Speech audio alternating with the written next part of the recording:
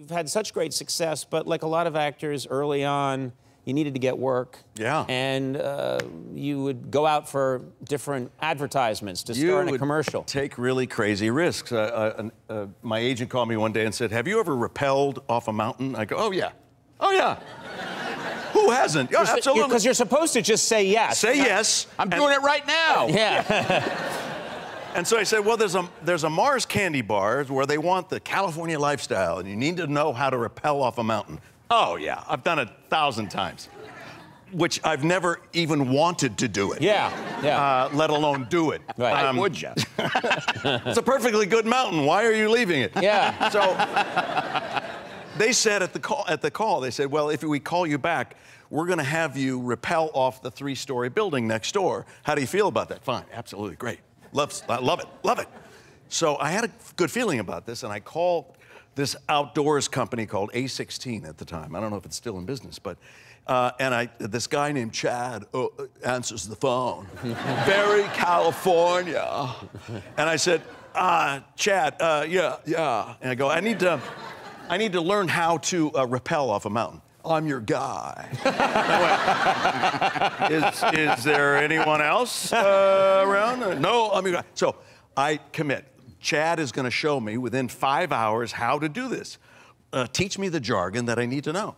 And we go out there. It was horrific. The first time I went down it, I'm hugging this. You're supposed to be perpendicular. Yes, you're supposed to be off the side of the mountain. To the mountain. Right. I was like this. Right. Everything. Kissing it as you went down. Nice. But after the 5 hours, I got penduluming and doing 360s and actually enjoying myself. Right.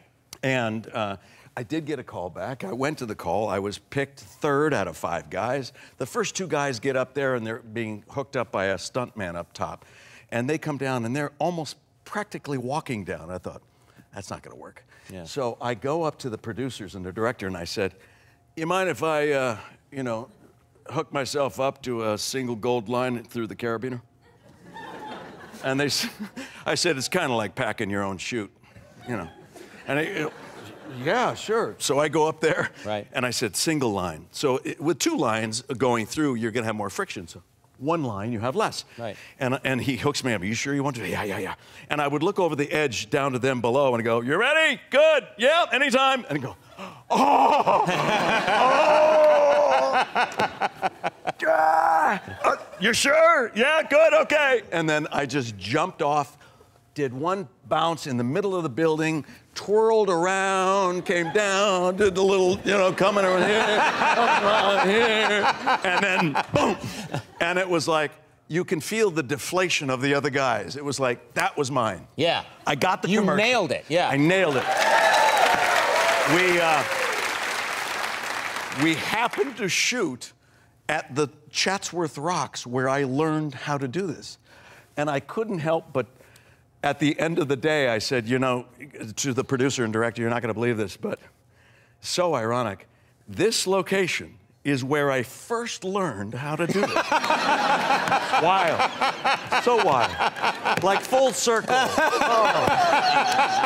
Full circle 4 hours ago. Yeah, I was here.